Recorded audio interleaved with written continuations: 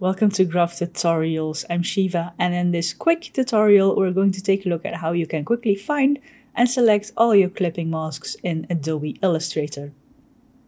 So I have a project here in Illustrator and there are lots of clipping masks. Well, it's a simple project, but there are a couple of clipping masks, and I can show you with the outline preview. And as you can see here, there is lots going on behind my artboard.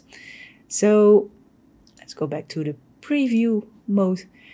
So if you have a project with lots of clipping masks and you want to find them quickly, you can go to Select, Object, and then choose Clipping Masks.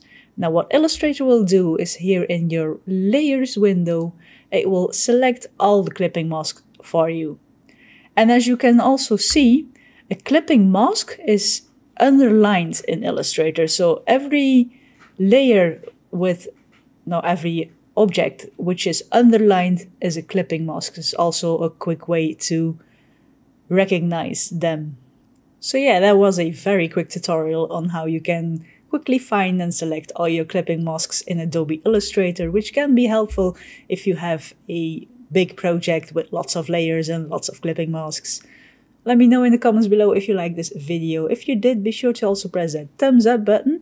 Maybe if you want to see my future videos, also press the subscribe button with a little bell icon. But for now, stay creative, and I hope to see you in the next one.